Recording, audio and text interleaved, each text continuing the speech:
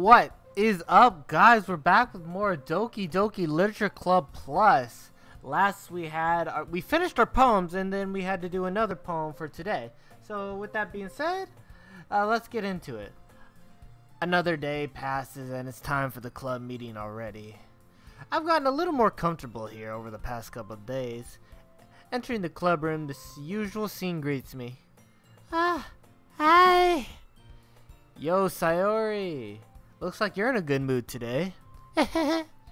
I'm just still not used to being in the club. That's all. I see. That's a pretty simple thing to get you in a good mood, you know? But I guess it's always the simple things with you anyways. Speaking of which, I'm kind of hungry. Will you come with me to buy you a snack? No. That's not like you at all. I have my reasons. Why don't we take a look at your purse, Sayori? Why that all of a sudden?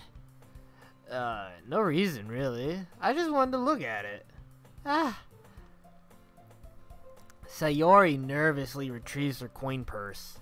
She fumbles with the latch and gets it open.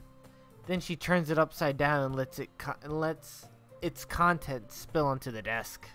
Only 2 small coins fall out. I knew it. I can see right through you, Sayori. That's not fair. How did you even know?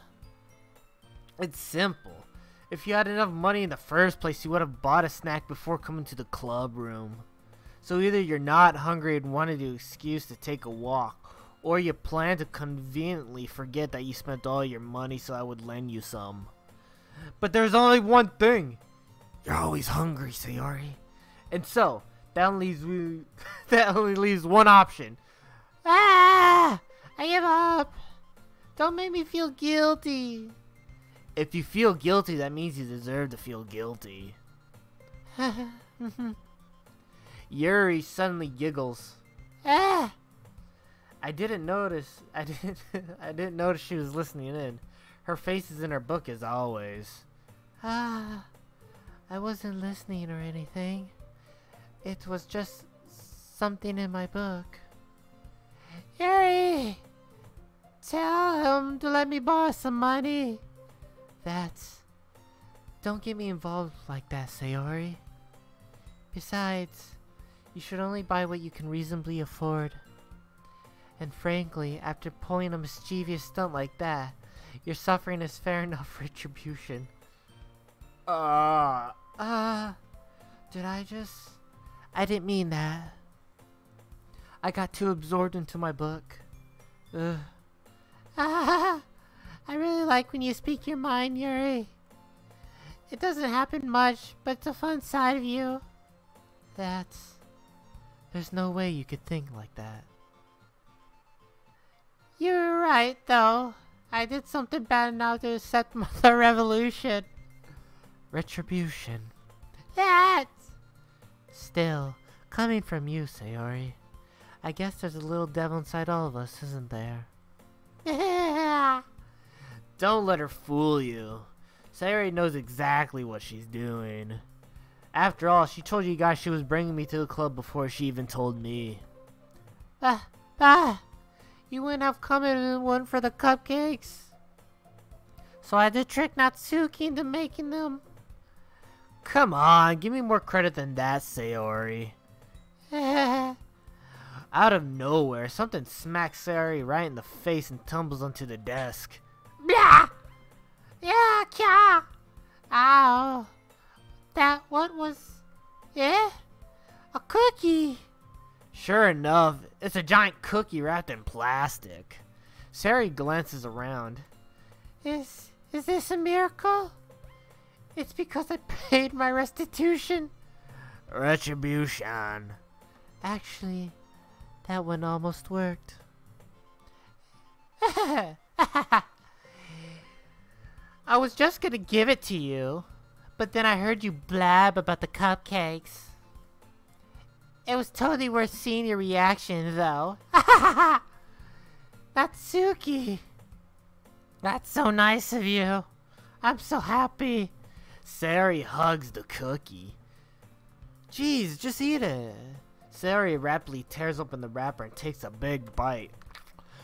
So good. Sayori suddenly claps her hands over her mouth. I bit my tongue. You're going through a lot over just one cookie. Natsuki takes a bite of her own cookie. Ah, yours looks really good too, Natsuki. Can I try it? Jeez. Beggars can't be choosers. But yours is chocolate. Yeah? Why do you think I gave you that one? Fine. Still, I'm really happy that you shared this one with me. Sayori gets out of her seat and goes behind Natsuki, then wraps her arms around her. Ah, jeez. I get it. Cookie still in hand, Natsuki reaches up to nudge Sayori off her. Sayori suddenly leans down and takes a bite out of Natsuki's cookie. Hey! Did you seriously just do that? Mouthful, Sayori trots away to safety. Yuri and I laugh as well. Jeez, you're such a kid sometimes. Monica! Can you tell Sayori? Natsuki glances around. Monica isn't in the club room. Where's Monica anyways? Good question. Have any of you heard anything about her being late today? Not me. Yeah, I haven't either. That's a bit unusual. I hope she's okay. Of course, she's okay. She's probably just had something to do. She's pretty popular after all. You don't think she has a... I wouldn't be surprised. She's probably more desirable than all of us combined. That's true. Excuse me? Suddenly, the door swings open. Sorry, I'm super sorry. Ah, there you are. I didn't mean to be late. I hope you guys weren't worried or anything. Monica chose the club over her boyfriend after all. You're so strong-willed. But boyfriend? What on earth are you talking about? Monica quizzically glances at me. Never mind that. What held you up anyways? Well, my last period today was study hall. To be honest, I kinda just lost track of time. That makes no sense though. You would have heard the bell ring at least. I must not have heard it, since I was practicing piano. Piano? I wasn't aware you played music at all, Monica. I don't really. I kinda just started recently. I've always wanted to learn piano. That's so cool. You should play something for us, Monica. That's, Monica looks to me. Maybe one day, a little bit better, I will. Yay! That sounds cool. I also look forward to it. Is that so? In that case, I won't let you down, Logan. Monica smiles sweetly. I didn't mean any pressure or anything like that. Don't worry. I've been practicing a whole lot recently, and I really love the chance to share once. I'm ready. I see. In that case, best of luck. Thanks. So I didn't miss anything, did I? No, not really. I chose to leave out Sayori's mischievous escapades. I'm sure Natsuki will end up complaining to her anyway. It looks like everyone has already settled down. Sayori somehow already finished her entire cookie. Yuri is back to her book and Natsuki disappeared into the closet.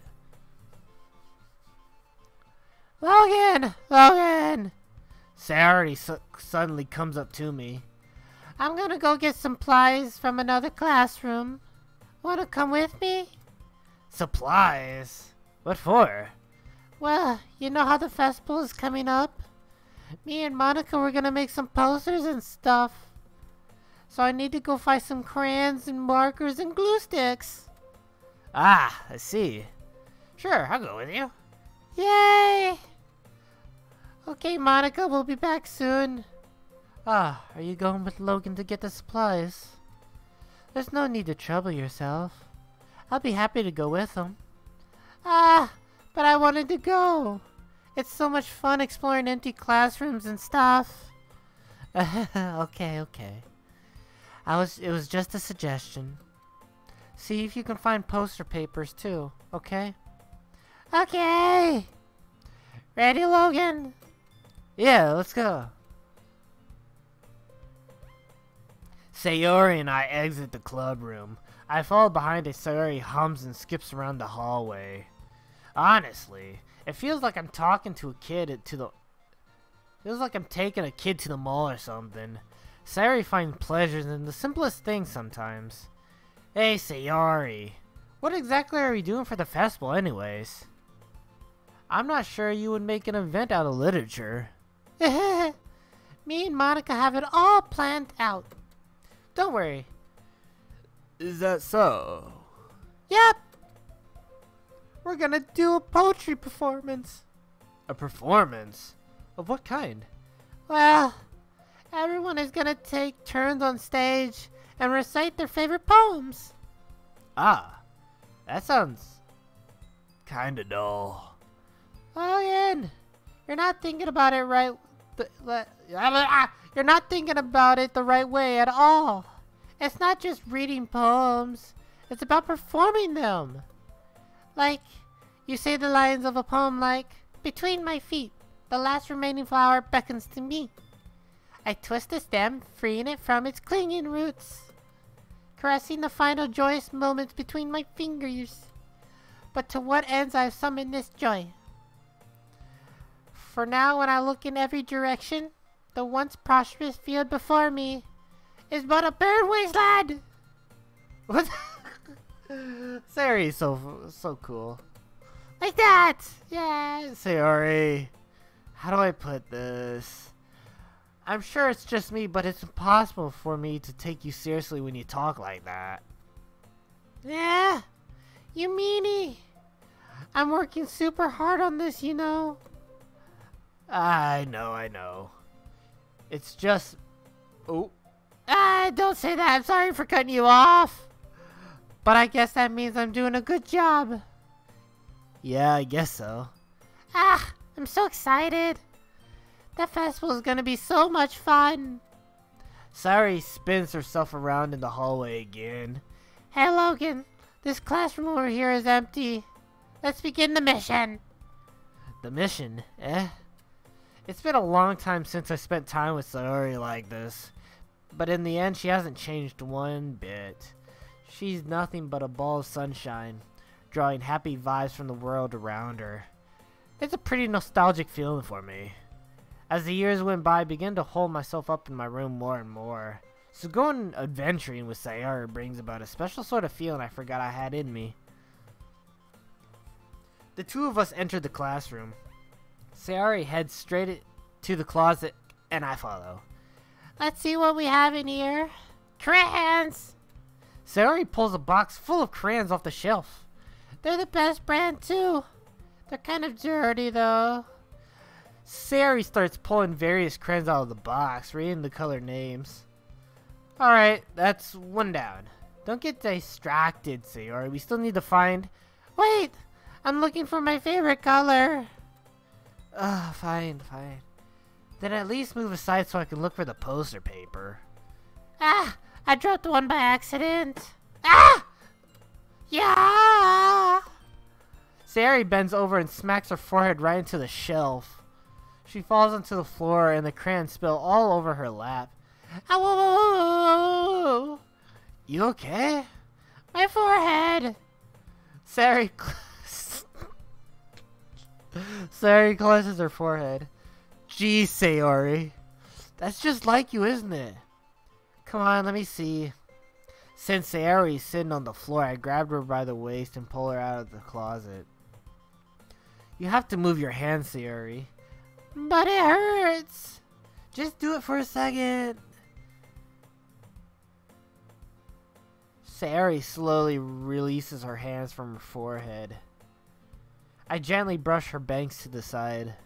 Ow! Sorry. There's a huge red mark on the center of her forehead. A bump is starting to form as well. Man, that's gonna swell up. I should find you some ice. Logan! Where would I even find ice around this time? I guess a cold drink would do. You don't have to. I'm fine with looking like a unicorn. Even rinsing from the pain, Sayori makes a silly joke. What are you saying? I'll be right back, okay? Okay. That's Sayori. I pat Sayori on the shoulder and run out of the hallway. I locate the nearest vending machine. What should I get? Doesn't really matter since it'll be used as an ice pack rather than to drink. But I know Sayori likes apple juice, so I purchased that one. In just a moment, I'm already returning to the classroom where I left Sayori. She has one palm on her forehead and is using the other one to clumsily scoop crayons back into the box. At least they were already in the wrong spots before I spilled them. Sayori, here. I hand Sayori the bottle of apple juice. It's nice and cold. Sayori opens the cap and starts drinking from it. Sayori, what are you doing? It's for your forehead, idiot. Ah! Sorry, I forgot. How hard did you hit your head? Sayori places the bottle against the bump on her head. It stings. Just bear with it. It'll feel better soon. It looks like you cleaned most of the crayons, so that's good. Hey, Logan.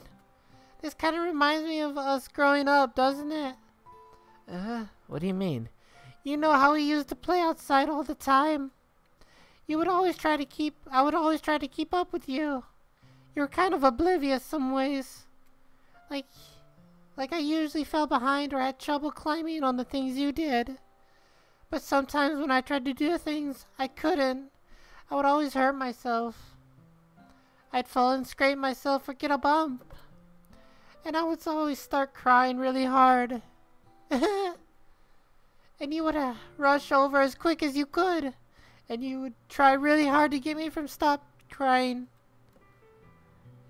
It was almost like you blamed yourself and were afraid of getting in trouble if someone found out. Even though it really wasn't your fault at all, you know? Did I really do that? Yeah. You don't remember? Come to think of it, maybe I do remember a bit. I guess I was always so focused on my games that I didn't pay enough attention to you. So in a way, it was my fault. I kind of like this time too. If I wasn't rushing you out of the closet, you probably wouldn't have hit your head. Logan, I don't really think you realize it, but you're always thinking about other people. Even after all these years, you're rushing to help me even though I'm just being clumsy. You're really a sweetheart. Don't call me that. Come on, man. I don't really do this kind of thing all the time. I guess when it comes to you, it just feels natural. Before I even know it, I'm treating you like that. I guess that's what happens when you've been friends for so long. Really? Maybe you're right. Logan, I'm so glad that nothing's changed between us. Do you think it'll be like this forever? Forever? If I'm honest to myself, there's no telling where we'll end up for college or after that. So it wouldn't be fair to me to make any promises. But, well, I hope so. It's been like this long already, right? I can't imagine you ever changing, so my hopes are up. I'm so happy. Sayori has a whimsical expression in her eyes. We remain silent for a moment. She's so silly and clumsy on the outside that when I see her deep in thought like this, it makes me not want to disturb her. I guess we should go back. I don't want to worry Monica, you know. Good luck with that. She's gonna see your forehead either way. Not if I hide it under my bangs. Sayori hops to her feet. Ah! She clutches her forehead again. Don't stand up so fast after hurting yourself. What the heck, man? Well, I guess it's too late now. Anyway, let's go. I follow Sayori out of the classroom. Sayori plays with her bangs to try to hide the bump, but without much success. In a moment, we make it back to the club room. Ah, you're back. Oh, you're back. Good timing. I was just about ready to start with the sharing our poems. Oh my goodness. Good timing. I was just about ready to start with our sharing our poems. Sayori, your forehead. She's fine, don't worry about it. I was playing with the crayons and smacked my forehead into the shelf. Well, anyways. Were you able to find everything we needed? I have it right.